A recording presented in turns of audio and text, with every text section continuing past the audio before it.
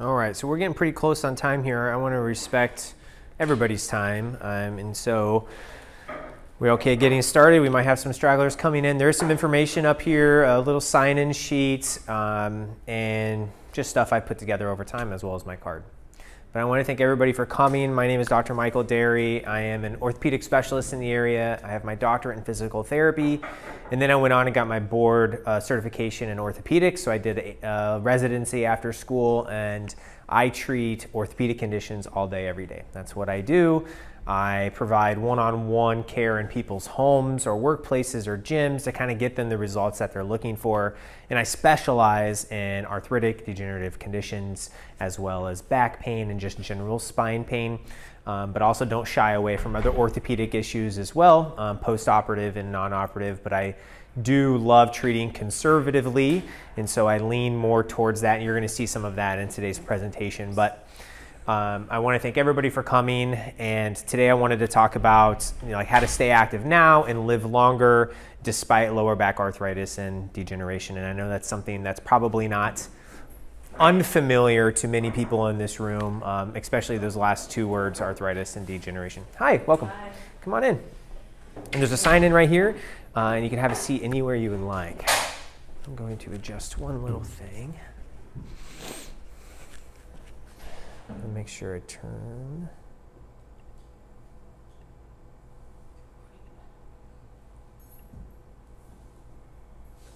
There we go.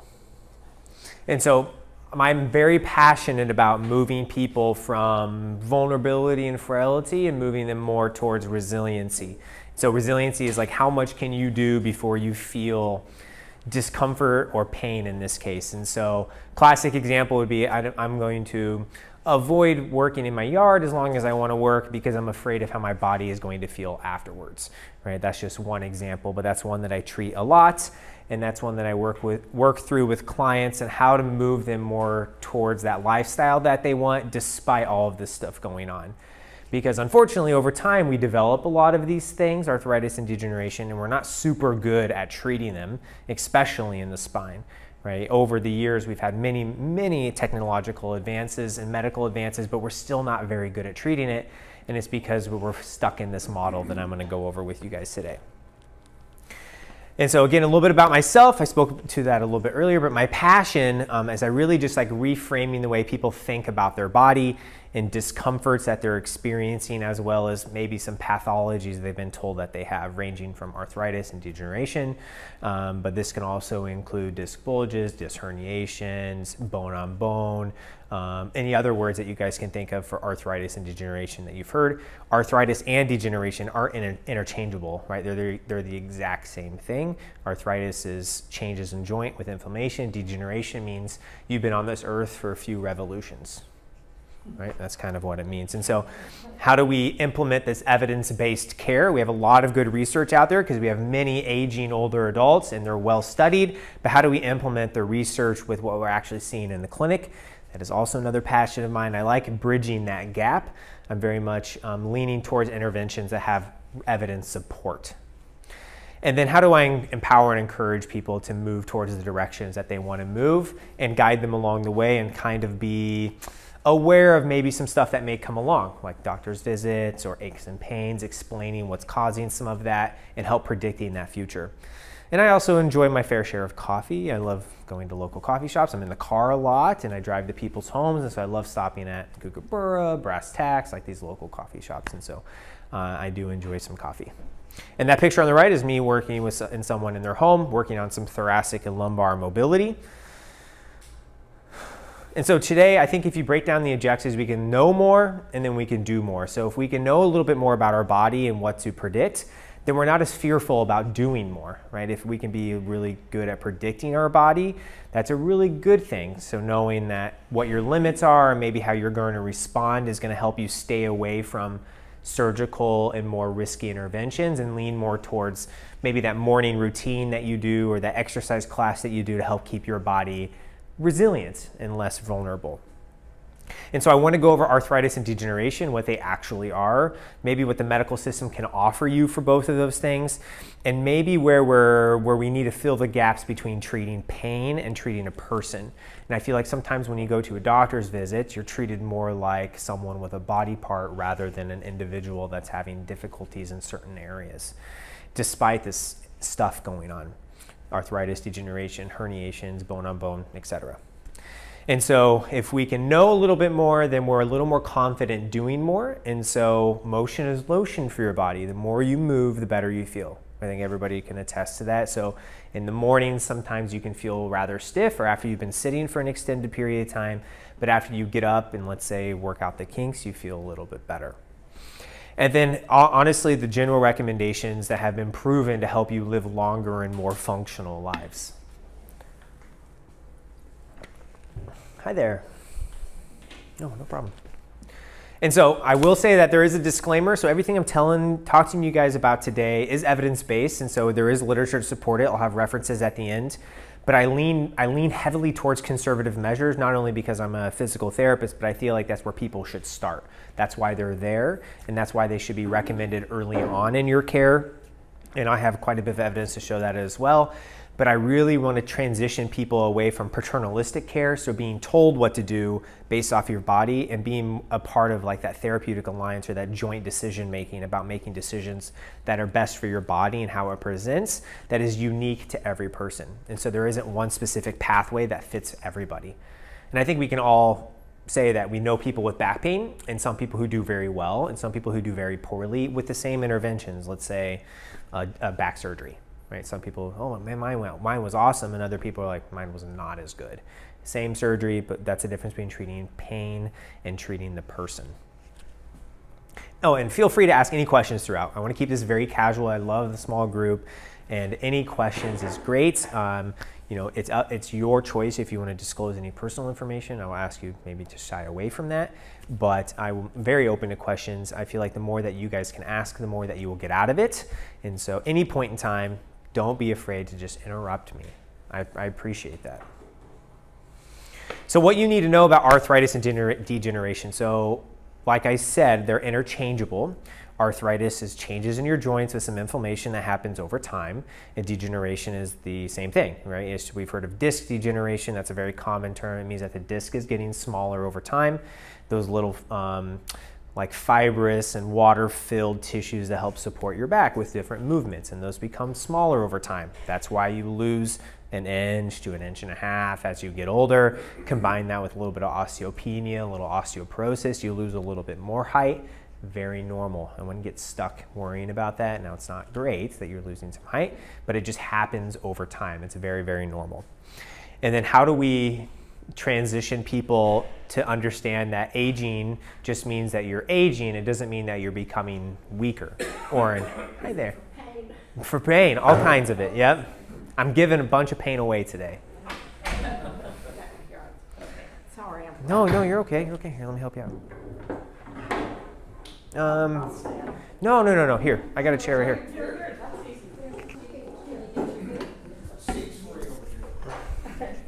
There's also one right here if you want it. And so I'm not ageist, right? We're all aging adults, and so we can't be ageist to our older selves. And so old but not weak. Those things are not the exact same thing, and I feel like some things in our current system kind of promote that. Tell you to avoid certain things because of certain things in your environment, or tell you not to bend over and pick heavier weights because you're frail or fragile or something bad could happen.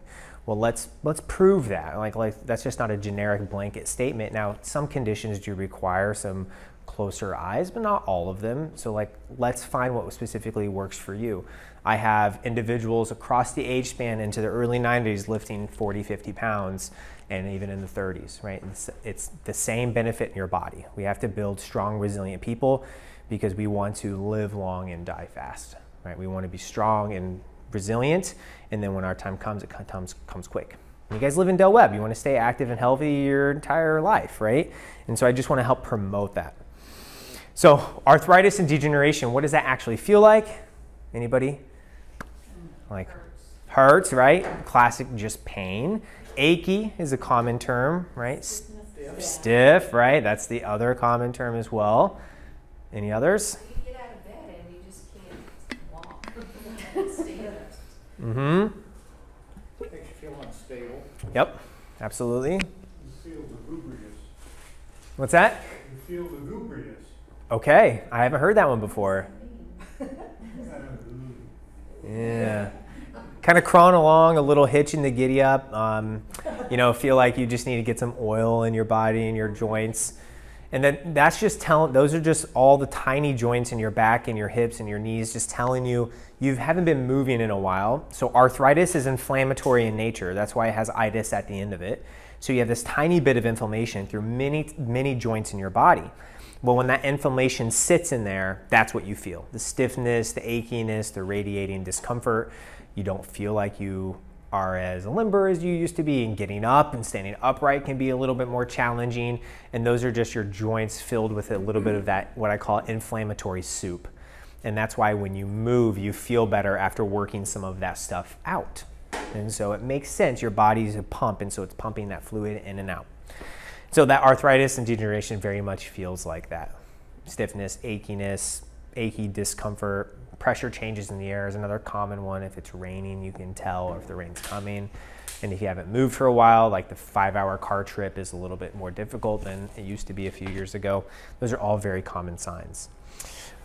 But we shouldn't be afraid of that, because that is a very common sign of being on this earth. Rather be on this earth than not be on this earth.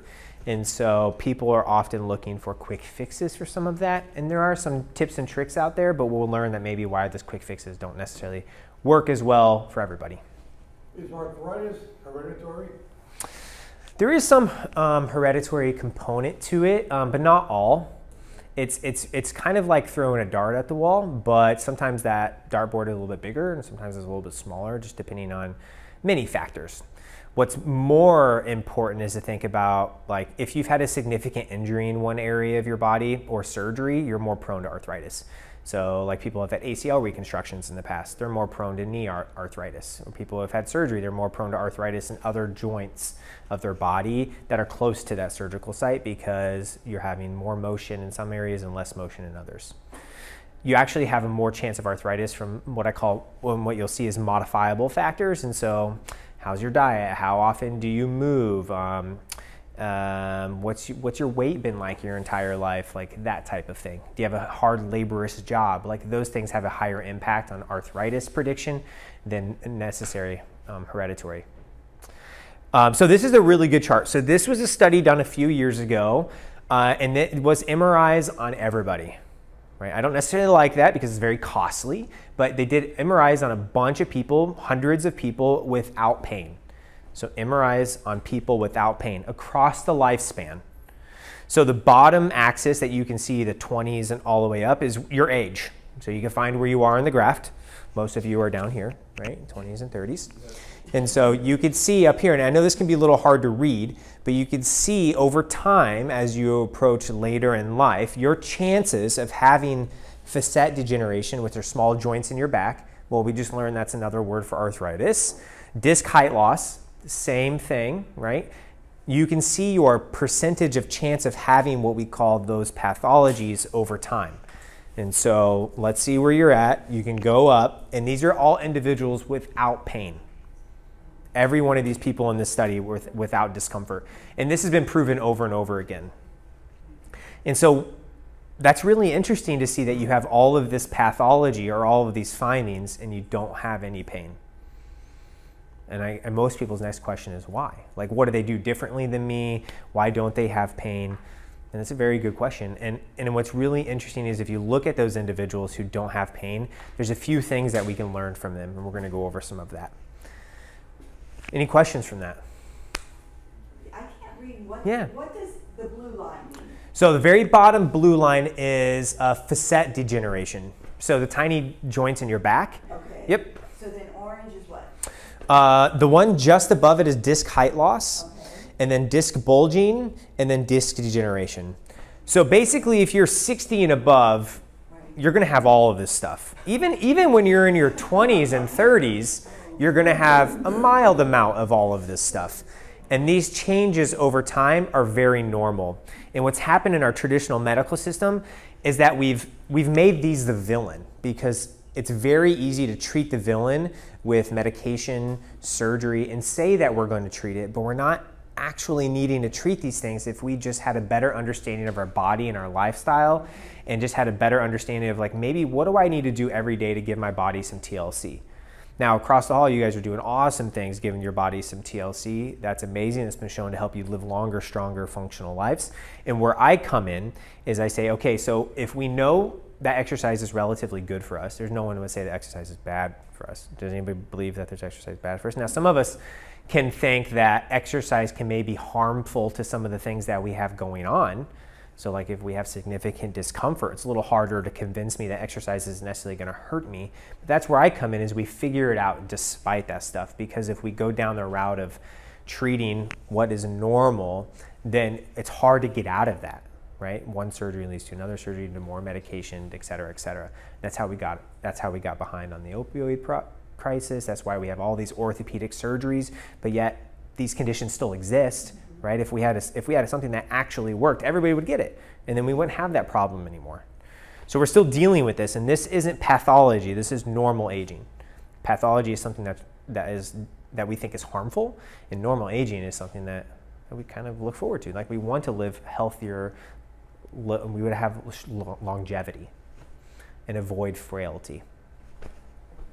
So how we do it is have a better understanding of what's going on. And what I dislike is when people have x-rays and MRIs and it shows everything on there, because it's normal, right? It's normal to have those things on there. But then that provider, whoever did that, doesn't explain that, right? Because if I had an x-ray and MRI that showed everything on there, what am I going to do next? I'm going to jump on Google for sure, and I'm going to basically figure out when I'm going to die from all of this stuff. Right? That's not right, because then what you're seeing on Google is just paid advertisements from people that pay a bunch of money to show that they're treatments for that stuff. Advil, Tylenol, organizations have a lot more money than I do and you do, right?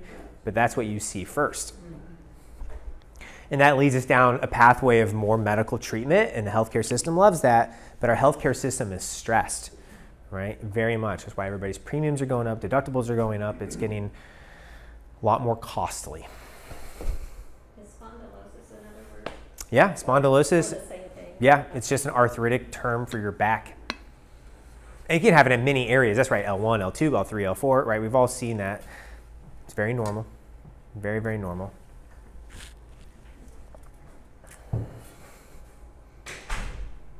Okay, so I was kind of hinting at it before, but we have what we've been in before, which is the biomedical model. The biomedical model was the things that we just saw. And we do take a picture of somebody and we say, you have facet degeneration. Your choices are medication and injections to help treat that. I'm making a gross generalization, but this is what I see most of the time. That's a biomedical model, in that we treat your body like a car. It has a bad alternator, let's treat the alternator and then you're gonna feel better. Well, that's not working. We're seeing that that's not working over and over and over again. Now, a caveat to that is, like, I've treated many, many joint replacements, and many, many people do very well after joint replacements because they're a good candidate for that. And if you are at the right point in time and have the right symptoms and you're a good candidate, then the outcomes are really good. I'm not saying that those surgical interventions are not warranted, but I think we're doing too many of them to not the right people at the right time. So low value care is a traditional medical model that leads you more towards more images. So classic example is going to your ortho appointment and getting an x-ray before you even see anybody. Has that happened to anybody or know anybody, right? Yeah, so yeah. And so if you look at the American College of Radiology guidelines for care, guideline-based care means highest evidence that most people should follow generally. You shouldn't have an imaging, because that leads to higher incidences of surgery and injections, because it's going to show you these pathologies and they're going to want to treat them with that because they want to do something for you that when you're there, and you're kind of going in there expecting that anyways, you're going to see a surgeon. And so low value care leads to higher costs, and the outcomes are just not as good, because that can't be a place where we start. Did I say high value or low value? I meant that for low value. Okay, so high value care is when we look at the evidence in the person and we try to start conservatively first.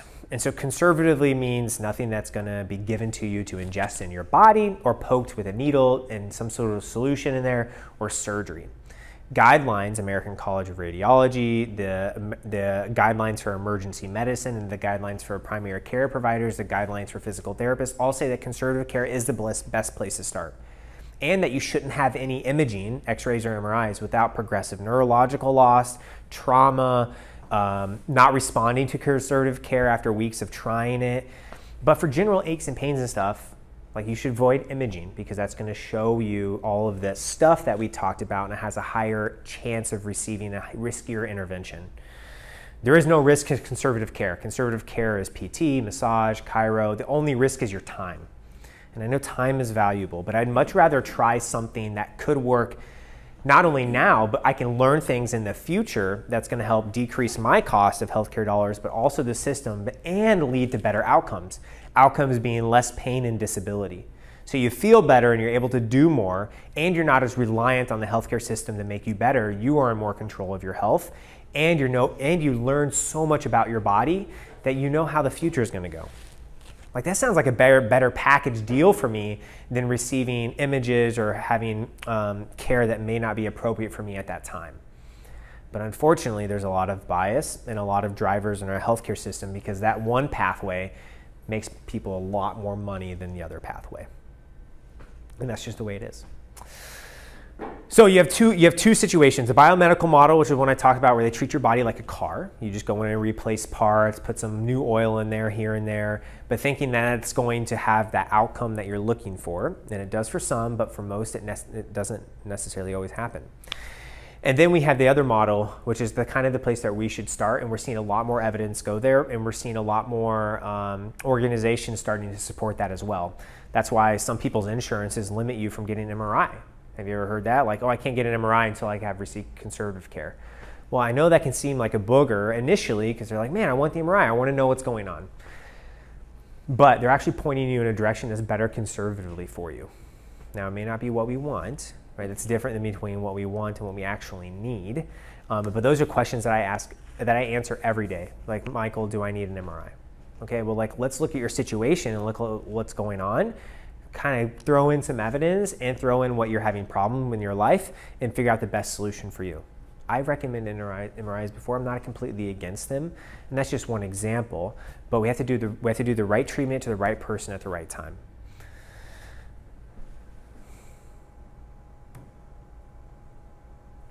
So treating the pain versus treating the person. So I'd like to use imaging as an example because it's easy, but a picture says 1,000 words.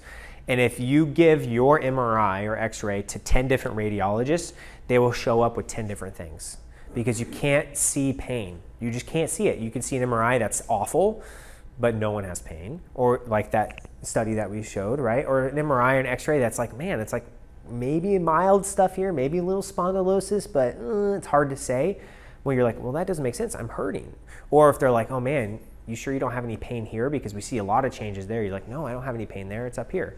Pain is tricky, right? And that's what makes pain versus the person very different. Pain is an experience that's driven by what's the pain receptors in your body and your brain. Everything's interpreted in our brain. So I bring up the minor cut example in that if you've ever been working in your yard or a project or something like that, you're sweaty, you're just doing what you need to do. And then later on that day, you go to take a shower and you feel a little burn on your leg. You look down and you have a cut. Well, that cut's been there for 3-4 hours, but your body didn't recognize it as harmful until you got in the shower and then it started burning. But at that time, your body didn't recognize it as harmful, and that's actually cut to your skin. Like, there's a bunch of pain receptors there. But why didn't you have pain when that happened? Also, why didn't those people in that study that had all of those changes in their back and their body didn't have pain? Why didn't they have pain? Because pain is an experience, and it's an interpretation of your environment and the beliefs that you have and the society that we're in and how you were raised. All of these factors determine about your pain. And so the point to drive home here is that pain is very different than pathology. You can see all these changes, but it doesn't mean that's what you're feeling. And you can feel awful, but not have a lot of changes. There's this disconnect. And it isn't linear of as we age, we have more pain. Like, that isn't linear. I would say that you're going to be a little stiffer than maybe you were before, maybe a little harder to lose weight, a little harder to gain strength. Your body's not quite as fast as it used to be. Well, sure, absolutely. But pain's not on that scale, not at all. So when I work with individuals and we want to improve their pain and they have stiffness, they have spondylosis, they have facet, they have disc herniations, they have bone on bone, and then I look at your body, right? Because you're not just a body part. What other things do you have, like cards, like they say, like cards stacked in your favor?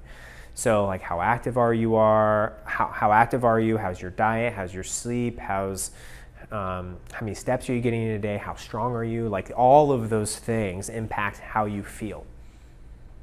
Does that make sense? Anybody, any questions? So far I'm doing a lot of talking. I'm supposed to do a lot of talking, but like, what are you guys thinking? Has anybody kind of been down that path before that I was talking about before of like the traditional medical model? And there's no fault to be had at all, but there can be frustrations in that past model because you're not necessarily learning more about your body. And some treatments may have worked for you and some treatments may have not, but there's like this ambiguity to it. I've treated it for years and I've done it. Yeah, you've had it? I just want to say I really appreciate what you're saying because I haven't experienced this, but I've experienced it through people close to me, and I'm very much aware of what the current medical profession industry is like in this country now. It's much different than it used to be, and it's becoming more and more consolidated in terms of thinking, and very narrow-minded, and forcing these high profitability sorts of treatments. And to hear, in particular, a younger medical professional speaking independently like this is really encouraging. Yeah, thank you. Appreciate it. Yeah. You know, I feel like people are starting to feel it more and more and see it more and more. You know, they've done really cool studies where they've been able to reduce a ton of costs to the healthcare system. But unfortunately, like those same pathways don't necessarily produce a bunch of money for the hospital or the organization doing it. And so like there is a way to do both, right? There is. We can provide really good care and that's going to make people come back and get better and know more about their body. And then that recommends, like there's lots of ways to do it. But I just think we've gotten this rut to not really, it's like a fee for service model, right? You have X done, you're paid if they get better or not. And I feel like there should be some level of accountability. Now I know that'd make my life harder. I'd have to prove my outcomes and I would make sure you're getting better and get the best treatment possible. But who does that benefit? That benefits the person, right? We got in this to get people better. And so I think everybody should be held more accountable. And the guideline-based care I was talking about, no one holds people accountable to that. Not a single person. Yeah. I think one of the problems is if you follow sports or anything like that, one little thing goes wrong with one of these high-paid athletes. The second you read about it, they went and got an MRI right away, and famous sports doctor so-and-so is looking at the MRI and they're treating the person. So if you go to I'll say regular doctor or whatever, you feel like, well, how come am I not as good as a sports guy? Yeah. Because I'm getting this other thing, and I'm like, huh? Yeah. Why aren't they doing that for me? Yeah, you know, that NFL team has millions of dollars backing that person being healthy and being able to produce. And so that pathway, while not as evidence supported, and that's hands down, they get that because of how much money is involved. And like example is the ACL tear, right? We see that person like Adrian Peterson is a good example. He had an ACL tear, had surgery right away and got right into rehab. Well, there's been shown that some people can live their lives without ACLs. You don't need them. If you're not doing high level cutting and sprinting, you could still get back to it. And so like there's this disconnect. And what they also don't show you is that those athletes take very good care of their body. Like their body is the way they make money. So they're eating well, they're sleeping well, their diet's on point, and they're working it. And so they've stacked a lot of cards in their favor to have a great outcome. And they're in their early 30s, late 20s. Right? So it just makes things a little bit differently. So it's not apples to apples, but I get what you're saying and that you expect this type of care because that's what there is to offer. I want the imaging, I want the best of the best. You may not need the best of the best. That's another point that is a sore point for me in the medical field is very rarely do they approach care from a holistic perspective. I mean, there's a lot of truth to we are what we eat, for example. Absolutely. And with regards to something like rheumatism and inflammation, Yep. that's very critical, and yet doctors won't even entertain the discussion. No. It's all about, you know, they'll just as soon have you ingest an RX than they would a healthy food, because they don't even know what healthy foods are, and for the ailment that they specialize in. Yeah. Yeah, and you know, it's a lot easier to prescribe medication than have a tough conversation. Yeah, sure. And people would rather take a pill than go on a diet, really. Yeah. Nobody makes money on diet.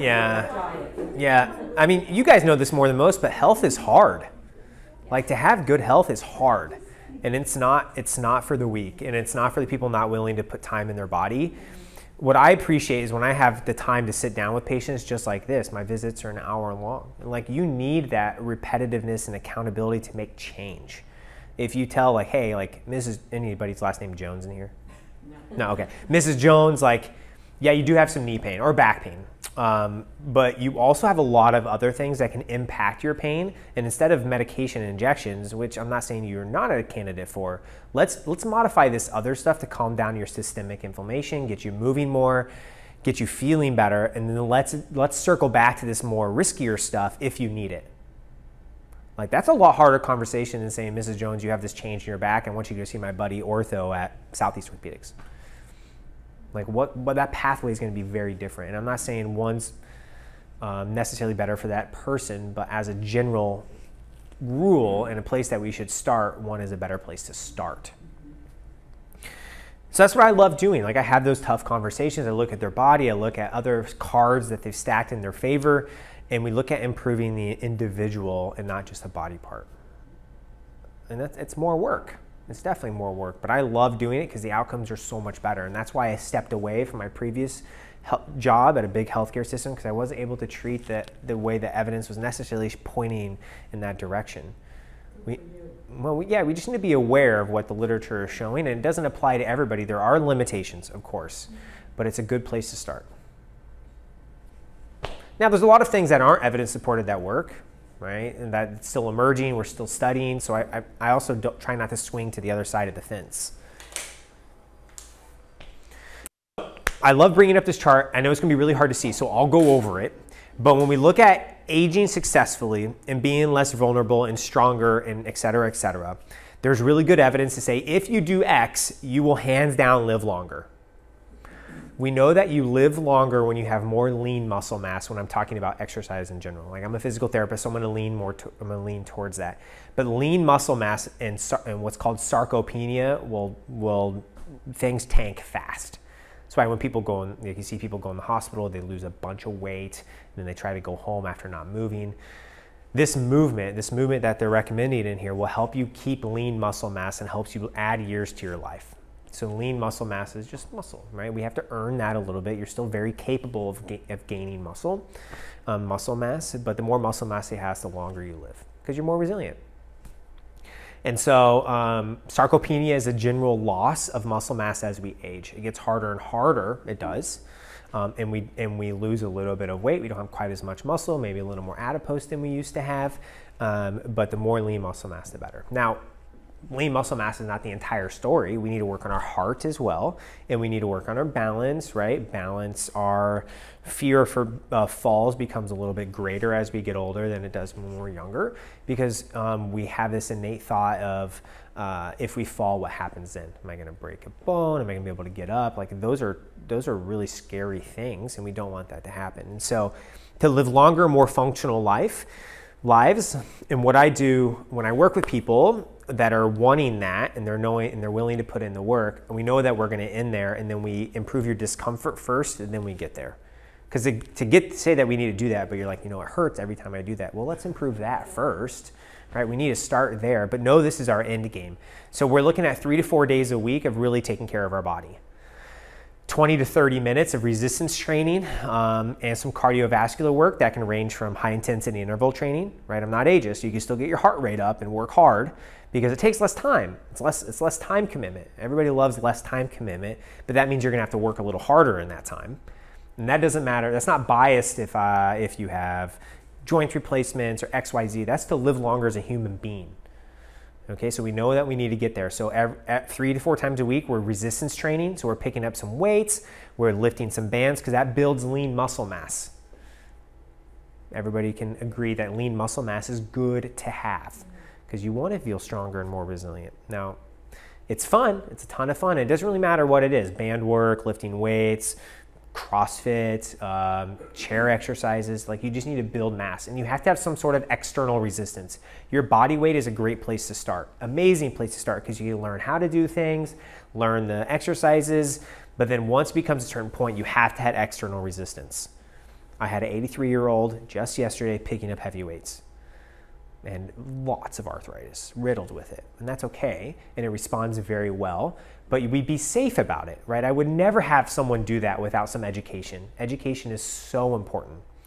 So resistance training, and then we move on to cardiovascular health. So you need a certain amount of minutes every week, 75 to 150 minutes of aerobic strengthening. Your heart's a muscle, so I say aerobic strengthening. And that can be even lower if you do high intensity. And so walking, jogging, playing pickleball, swimming, exercise class, a dance class, working your heart, your one and only heart, to pump everything through your body. You have to work your heart, you have to strengthen your muscles, and you need to do some sort of balance training as well. Perturbations, and by I mean like just external resistance. Everybody notice, like when you close your eyes, you lose your balance pretty quickly. And then you just work on the systems of of balance to improve. Your eyes, the sensory receptors in our feet, etc. So that's the end goal, not necessarily because I love doing that stuff, but that's what the evidence says, to live longer and more functional lives. So I would be doing someone a disservice if I didn't actually include some of that, or at least have conversations around that. So improve pain, improve how you feel, and get you living longer and more functional lives. And that's the same treatment for people who have neck pain, back pain, hip replacements, joint replacements, etc. Any questions on that? I know it's hard to read, but they give examples like of dancing, cycling, tai chi, etc. This is not PT research. This is international classifications of aging adults or something like that. So the key would be hitting some of that. And when we look at blue zones, people who tend to live more, centennials, right? People who can live to 100, like what are they doing? What are these people doing to live longer?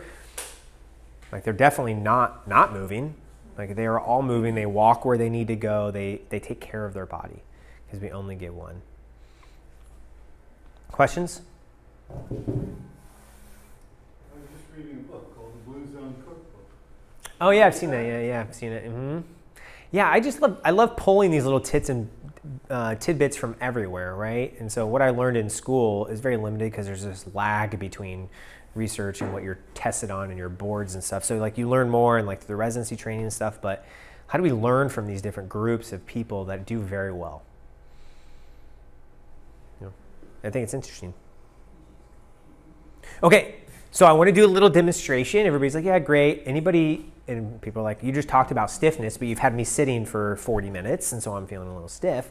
Anybody want to volunteer for a little demonstration about low back mobility?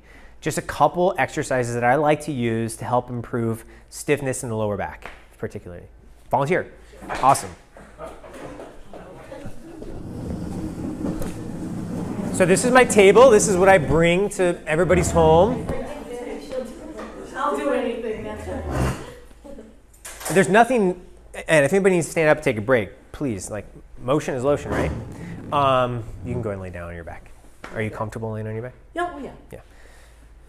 So usually it feels a little better when your knees are bent and your feet are flat. You comfortable? Sure.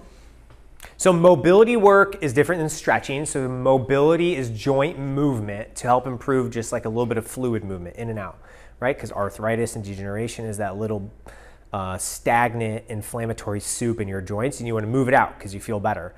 Well, it's nice to learn some specific lower back stuff if you're having lower back stiffness and achiness that may help. Now, is it a cure? Well, no, because if I had a cure, everybody would receive it and no one would have back stiffness. But it is a way to manage it. I think we're a lot more comfortable managing something long-term if we know what it is and know what to do to improve it. I'd much rather do 10 minutes of stretching every day than pursue a surgery. Okay. Feel okay? Anything I should be aware about? No. Okay. So first one's called lumbar rotations. Anybody heard of it? Yeah, so lumbar rotation is just where you drop your knees to the side and you, so caveats to this are you want to go until you feel a stretch on the other side. And since it's not a muscle stretch, we don't need to hold it. Motion is lotion, so we need to do more of a rhythmic movement. So 1 second here, 1 second there, and you just let gravity take you as far as you feel comfortable. Don't force it. We need to listen to our body. And what I tell people if they have discomfort is that we always flirt with the discomfort. We never move past it. So we want to nudge your body in the right direction, but more is not better. Right? If it hurts or it's uncomfortable, your body is going to guard. It's going to have a negative event. And so I want to flirt with it. And 9 times out of 10, people are like, oh yeah, I'm loosening up as we go. So I usually start my sessions with good hands-on work, mobility exercises, and then we follow up some good strengthening because that's what's been shown to help. Feeling good? Mm-hmm. Lumbar rotations, very fundamental. You can find it a million places. Very nice, but the caveats are important. So some people are like, oh, I've tried this before, or I've tried therapy before. I'm like, yes, absolutely, but there are a million ways to do the same thing. So we're gonna level up here because she's doing really well. What was your name again? Debbie. Debbie, nice to meet you, Debbie. And so she's going to cross her right knee. Ooh, anything there? Anything hurt? Oh, I'm good. I can feel pull, but it's good. Good pull? Yeah. Oh, okay. Okay, so since she crossed her right leg over left, you're going to have more of a lever arm because there's more weight farther away from her back. And now she's going to rock this way. And you're going to feel a little stronger pull in the back and the hips. It's just a way to level it up. So I always progress. We want to move you towards that life that you want, so we have to progress. We cannot do the same thing over and over again. That's insanity, right? Same thing over and over again with expecting the same results. Okay, so we don't need to go as far left or far to the right because now we're stretching more of the right sided back. There's just two classic examples that I use. Anybody have any other good low back stretches they like to do or mobility exercises? I can add a little caveat in there. Someone who who was a chiropractor used to say that every morning before you get out of bed, you do like knee to chest type of thing. Yep. Stretch it out before you even try to get out of bed. Yeah, it's the same thing, right? You're working out some of that stiffness and that inflammation that's been sitting around, and you do a little knees to chest, a good pull, and you may feel it in your hip or your lower back. Absolutely. I very much like that. I think we need to warm up our body a little bit. So that's another one. Anybody else? Well, just hanging over, bending at the hip and relaxing your arms and your head and let that sort of weight gently go down. Yes, yeah. So forward flexion with a little movement. Yep. It's a little bit more of an aggressive one. You get a good pull everywhere. That's one I usually work up to if you're having difficulties, especially bending over. Like if bending over is like, Michael, I can't bend over and pick something up, then I definitely work into that.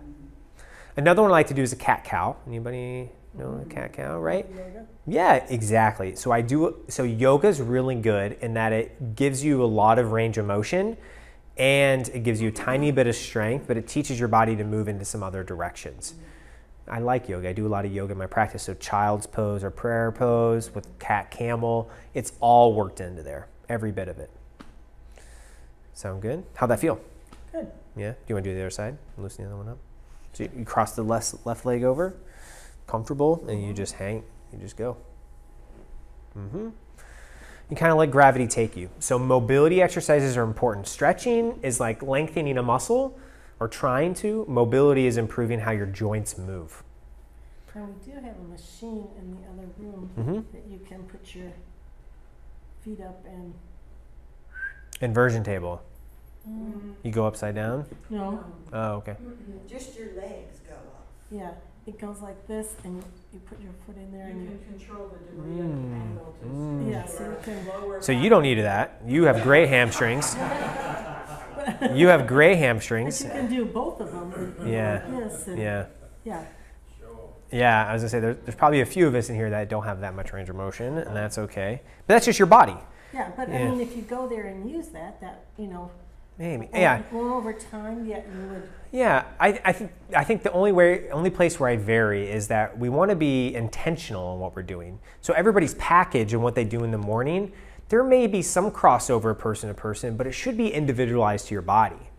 And that's like why having a good physical exam is important and how you look, because if you're like, I tried this and it didn't work, well, you may be really good at hamstrings already and you're doing this every day because you're really good at it, but is it necessarily giving your body the love and the nudge in the right direction that it needs?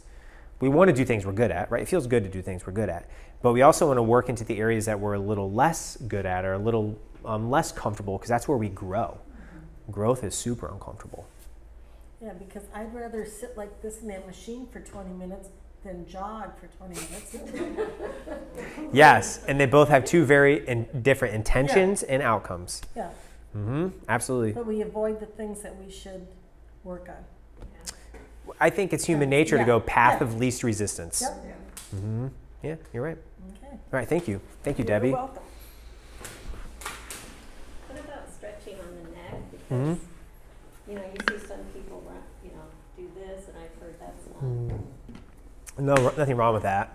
Yeah, especially just like popping the joint. There's nothing wrong with that. It hasn't been shown to prove arthritis, cause arthritis. Or when you have it, I mean, when you want to stretch. Yeah, it's good to move it. So down any direction. Yeah, I would say your body will tell you. You're not going to move your neck in a range of motion that is harmful because your body won't let you. Now, someone else doing it to you, that requires a little more training, a little bit more awareness, but even then, still relatively harmless. So if you're like, man, I do this every day and a little crackle. I mean, classic, like it sounds like you have gravel in your neck when you do this type of thing. It's very normal. Yeah, very normal. So when I work with clients, I always lead off by saying, no one knows your body better than you. Don't let me tell you what you're feeling, because that's not fair. You're feeling what you're feeling, and you know your body. You've been living with your body so long, you know it in and out. So I just help you fill in those gaps in what the literature is showing and what has been shown to be effective, and I just fill in those gaps for you. But I never force you into a direction you're not comfortable in. You see a lot of advertisements, you know, you go to Costco and you got this big display on impact type massage devices. Yeah. Proper use, value. What's your opinion? Yeah, so the massage guns, they're very relaxing. So you have certain sensory receptors in your body that respond well to vibration and physical touch. And so that's why massages feel good. And when we hurt somewhere, we always want to rub it because we have those receptors that say that's a feel good, so your body craves it. So the massage gun can help. General rule of thumb is I tell people massage gun is going to hurt if you put it over bone, right? So if you're working on it and you hit a bone, it's like, whoa, yeah, like, don't do that. But the direction in which you do it, the length and width, there's a little variety here and there, but it's fairly safe. Fairly safe. I've got one, I use it with clients. It feels good, and it saves my hands, so why not? Thank you, Debbie. And so my personal bias is that you got to put together your team, right? And so there isn't one individual that's going to say, I can get you better now and keep you better forever, right? You should have a good PCP. You should have someone that's going to manage you conservatively when you need it, PT, massage, chiro. And then you want to try to get your diet and nutrition, at least be somewhat aware, right? That's not saying eat salads all day, every day, but that is saying that some good education on reducing systemic inflammation can be valuable. So there's some really good documentaries out there. Dr. Esser in the area is really good at that. But I think when you're dealing with discomfort that tends to be a little bit more tricky to manage, and going for a more holistic approach can be very effective. So that's my personal bias. So a good PCP that's going to spend time with you and listen to you. I like working with direct primary care providers in the area, if you guys have ever heard that. It's growing, right? And so on my YouTube channel, I've done interviews with 3 of them now, and then I always have a close relationship with them because I like working with those clients because they value their health. Oh, that's a gross generalization. I'm biased, of course, but direct primary care provider, anybody knows what that is? It's where you pay a small monthly fee and you get unlimited access to your provider, but when you call, you talk to them, you email them, you text them. And there's greater transparency, wouldn't you say, in terms of the treatment and the cost, you know? Yeah. You actually, they work for their fee. Exactly. Yeah. Yep. They're interested in improvement. Yeah, because the better you get, you'll stay with them, right? So it's a little bit more, you're incentivized to get people better, which is good, right? That's good. And just like what I do, right? I'm incentivized that people get better, they work with me. Okay, once again, just talking about organizations, Yeah. I think it's fair to say that there's a number of us that are using Medicare at this point in Yeah, time. yeah, yeah. Some of us are, also have VA. Yeah, that's yeah. coming to us. Do you work with those groups as Mhm. well? Mm-hmm. Yep. So, I have what's called a hybrid practice model. So I'm in network with some insurances, out of network with others, because of what I like to do with my clients. But the outcome is very different. So if you're looking for, like, it's just all things in life, you can tell what's a good product and not a good product. And some things are worth spending money on, and some things are not. It's just all about what you care about, what your interests are in. So it's different for person to person. Mm-hmm. But like those direct primary care providers talking about, they are out of network with all of those. You have to opt out in order to do that. But it's just really good. There's a lot of transparency. There is no more of like calling the office and talking to the medical assistant and maybe the message is getting to your doctor. That doesn't happen, right? Not a call back in 3 days, a call back in hours, that type of thing. They don't pay me to say that. I only say that because I've seen it many, many times. Okay, so I think when you're really kind of like, okay, I want to be there, but how do I get there? I think it's a mind shift change at first, like recognizing that you're in control of your health. And if you want to be that person, then we need to start acting like that person in the things that we do and the foods that we eat and how we take care of our body. Now, you just have to be ready for that change as well. And I'm there to help people make that change and make sure that it's easier than they think it is. But how do you see yourself? Do you want to see yourself? Do you really want to stack every card in your favor you can to be resilient and vulnerable later on in life? That's really what it's about. And I know it's hard sometimes to hear that for me because I am still a younger adult and I haven't necessarily had the same experiences as you guys have had. But I like to think I have a little bit of a leg up because I see it and I treat it all day, every day. So how I do things a little bit differently is that I help people put together their team if they need it, because I hear frustrations all the time. Like I call my doctor to send this result over there, but it didn't happen, XYZ. And so I just help like, okay, I can remove some of that frustration for you. But I do a prevention. So I do a good physical exam to look at your nerve health, your reflexes. Anybody here have had physical therapy before? I'm sure, right? You have a good physical exam. It takes time. 30, 40 minutes of a good physical exam to see your strength, your balance, your cardiovascular health, et cetera, et cetera. That's worth keeping an eye on. I tell people you go to your dentist every 6 months. Why don't you take care of your body? At least making sure someone has an eye on that. Blood pressure, et cetera, et cetera. If you're having some sort of discomfort, we really dial in on that area, right? I look grossly, but then we really dial in on your back, your hip, your knee. Okay, like what is going on here structurally to the best of our ability to, medical system as a practice. So sometimes we use tests and measures to help figure it out, but I'm not going to necessarily recommend imaging right away. You guys all know that stuff. So, and then we learn about your pain, right? Education is very important. So the more you know, the better off you are. And that information needs to be relevant for your body. So you can read all the Google you want, but that doesn't necessarily apply to you. And then figuring out what's best for your body in that moment. Wait and see approach. Our body does very well healing. How many times have you hurt yourself in your life and time has healed it? Do we need to give it a little TLC or love, a little bit of an intervention? Or do we need something more? Maybe we need to go see this person or do that person. And then I had mentioned to John earlier too, when him and I were talking, that if it's warranted and you want me to, I'll also go with you to your ortho appointment to help bridge that gap a little bit. You're like, oh, what are you doing? I'm like, well, I'm doing a little bit of this or that. I'm like, okay, so I'll tell him or her what we're doing, and then figuring out that next best step for you. That decision is focused around you, and that's how it should be. It's me working on someone's neck, doing a little treating headaches. And so if you guys are interested, and I have your email, so what I'll do is I'll send out a follow-up email. But if you guys want to be a part of, I have an online self-paced arthritis and degeneration course that has a handout on mobility exercises, walking, cardiovascular recommendations, strengthening, and a calendar to kind of break it up when to do it. And then I also answer some of those common questions like, do I need an MRI? What does my MRI show? Will arthritis and degeneration get worse? Will I just degenerate to nothing? What do I do if I have bone on bone? Those are all questions that I answer in some videos.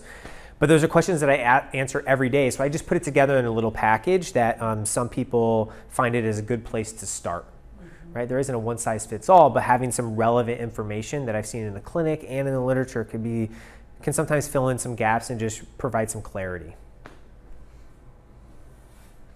There's an example of what it looks like. All of this stuff you see here on the right is our downloadable handouts, mobility, what we went over here, just some more of that. Strengthening, I even go through a little advanced lower back exercises in there as well. Self-paced, it's all on your own. There's no, there's just no cost or anything. Okay, so to review today, I feel that we did well having a better understanding of what arthritis and degeneration is.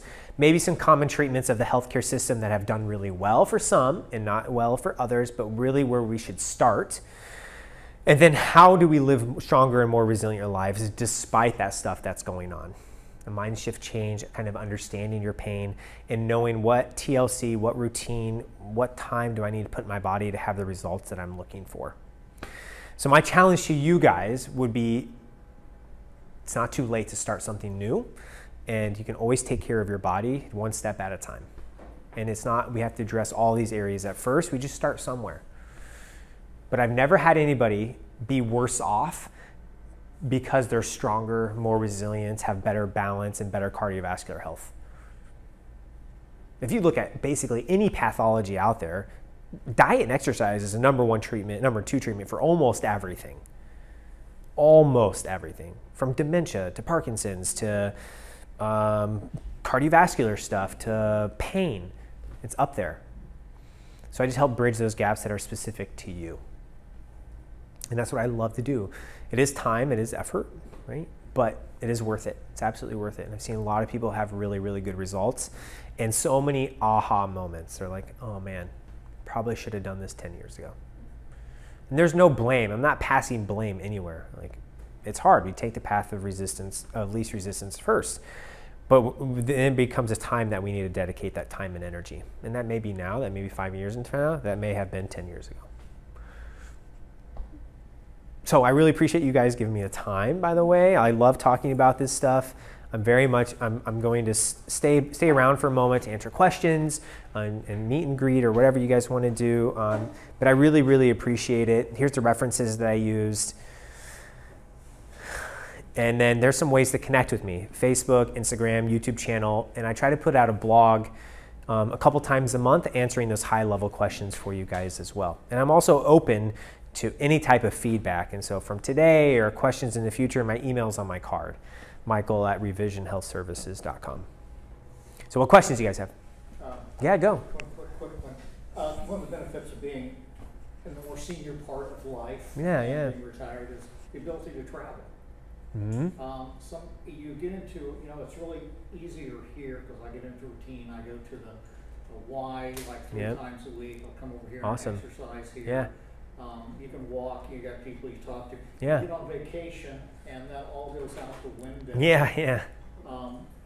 Suggestions, references on how to kind of keep the exercise routines going on when you're in a different environment. Yeah, well, I think one, if you want to, that's different. Like if you're like, oh man, I want to do this, but I just can't, then you're gonna be more motivated to do it. But then also if you're like, I'm on vacation, I don't want to do anything, well, that's well deserved too. I can see that. I would say your body's not biased to what you have going on in your life, right? So you still need to take care of it. So there's people, I've done it many times where I'm like, okay, so you're getting out of your element for a 8-week cruise. I'm like, good for you, you're going on that cruise, but you still need to take care of your body. You're gonna take your bands with you. We're gonna have a couple workout routines that you're going to do, or you're gonna be doing some classes that they offer. And so it's different for every situation, but bands are a great way to do it. I just posted a few videos on my YouTube channel about how to use bands and how to strengthen your body with just a space like this using bands.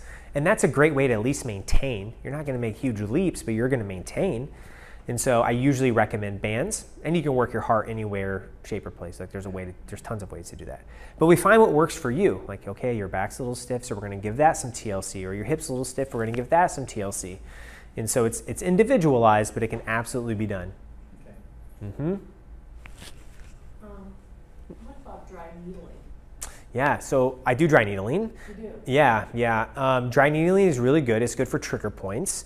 And so trigger point dry needling is that you have a tight band of tissue, right? Most people are like my neck. Like I got this tight band in my neck, and sometimes I have headaches, and sometimes I have some radiating discomfort. It can be very good to target those areas, very specific towards it. It's used as an acupuncture needle, but the way that you do it is differently. It's a little more aggressive, so you are sore.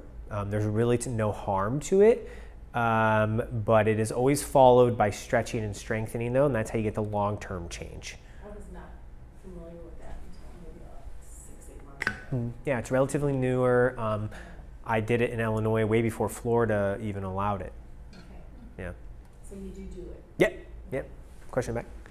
Yeah, I've been on a plant-based diet mostly plant-based diet for about 10 years. Amazing. And it's Yeah. helped me tremendously. Yeah. A lot of things that I've read, and speaking of arthritis and bones and Yeah. things like calcium absorption, is that from plants, we absorb calcium a lot better, like dark greens, broccoli, Okay.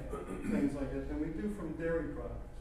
However, I still see dairy products recommended. Oh, all yeah, over the yeah, place, yeah. and people coming up with bone density problems and Yeah, stuff yeah. like that, even though they're having plenty of dairy products. Yeah. So, is this like out in left field? Or No. is this like, you know, how does the regular medical community feel about this? Yeah. Well, that's driven by dairy industry and a lot of money, in that they make a lot more money off of cow milk than they would almond milk. But almond milk is way more dense in calcium than cow's milk. But you just don't hear that. And so those decisions are based off of dairy industry and making a ton of money off of that. And agriculture is not great for the environment, and it's not as nutrient filled. There's a lot of issues with that. But the medical community would generally agree. Like I spoke with my pediatrician, with my son, right? He's 15 months old and he's still nursing, and that's fine. But they said he needs to be on cow's milk. Or if he's not nursing, he needs to be on cow's milk. But then now they've changed it more towards, you can be on almond milk, it's fine. It's just as, you know, it needs to be more nutrient dense. It needs certain minerals and vitamins and fats because he's a child. But they've shifted their language then, like they're not necessarily recommending cow's milk first. And so the change is happening over time. But the more educated you be, there's great documentaries on Netflix that talk a lot about that as well.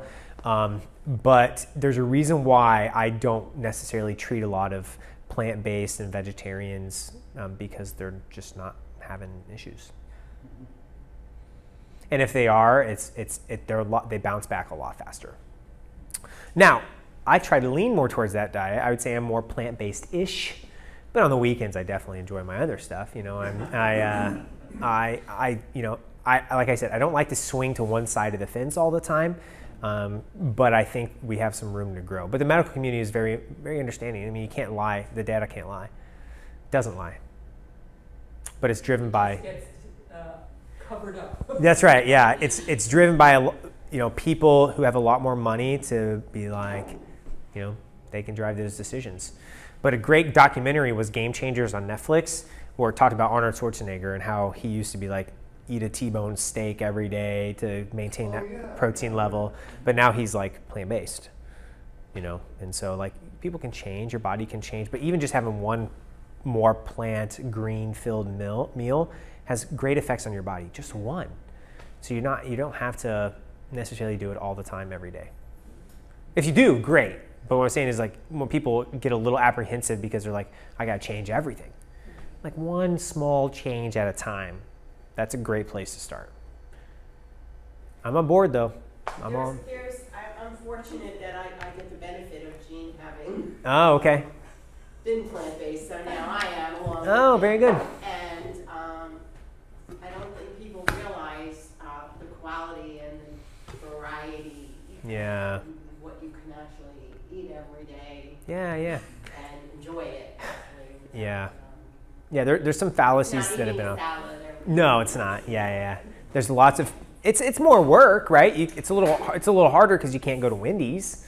At first it is because you don't know how to do it. Yeah, and It's hard to think Don't know how to of do what it. to eat. yeah, Yes, and exactly. It's like, what do I eat? yeah, and it's a lot easier to think of all the things you're missing out on. If someone was cooking But for you don't have to be, because Yeah. there's alternative ways of Yeah. eating a lot of food. Yeah. What I would like to learn. I love it. I mean, these are conversations that were not being had 20 years ago. And so even this small amount of change is good. Well, if you just cut out the processed foods. Yeah. Wendy's used to have a really great salad bar now. Oh, yeah. But then they changed that, but that was one of the sweet good Wendy's. Well, yeah, it's a lot harder to keep fresh food fresh, right? You can freeze a burger. It's easy. Well, I really appreciate all of your guys' time. I'm going to stick around for a moment. Thank you guys so much for just listening. I really appreciate it.